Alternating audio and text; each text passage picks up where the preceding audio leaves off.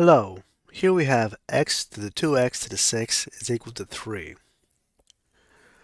When I see a variable to itself, the exponential rule I usually go for is if a to the a is equal to b to the b, then a is equal to b, where b is greater than or equal to 1.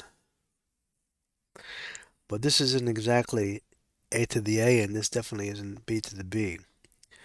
So I'll use a substitution for the x6.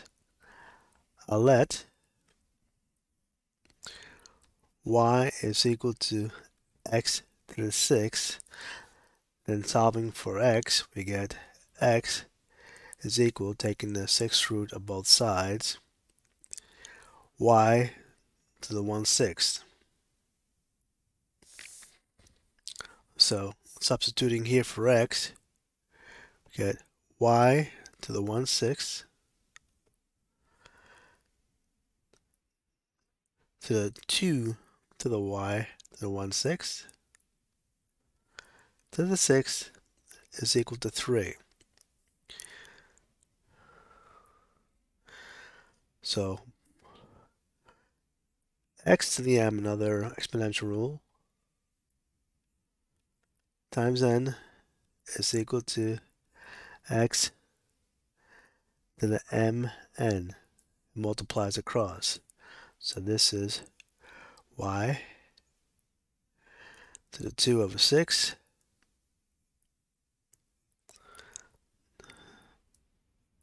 to the y to the 6/6 is equal to 3. So this is y to the 1/3. This just becomes y is equal to 3. That looks like an x.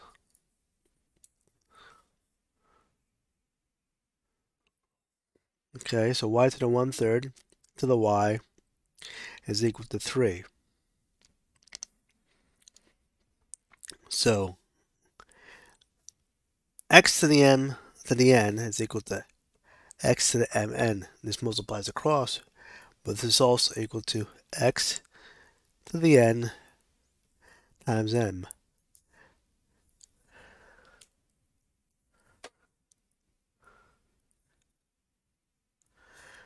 These interchange, the n and the m, they interchange. So I'm going to interchange the y and the 1/3. So this here, y to the y to the 1/3 is equal to 3. Now, I'll use an old trick that you've all seen before. I'm having here, I want to get a to the a, so I'll raise it to a power to eliminate the 1/3. So I'll raise it to 3. So I have y to the y to the 1/3, and I'll raise the whole thing to 3. I do it to one side, I do it to the other side. 3. So now multiply across like it did here. You have y to the y, 3/1/3. This cancels out, so you have y to the y is equal to 3 to the 3. So now we have a to the a is equal to b to the b. So that means that y is equal to 3. I have y is equal to 3. Okay, but we want to solve for x. So we do a substitution. Y is equal to 3. And so x over here is equal to y. Excuse me, y over here is equal to x to the 6. So 3 over here is equal to x to the 6. Solving for x, take the 6th root of both sides, we get that x is equal to the sixth root of 3. And that is the answer. In a roundabout way with substitution. I hope you like that. Thanks for watching.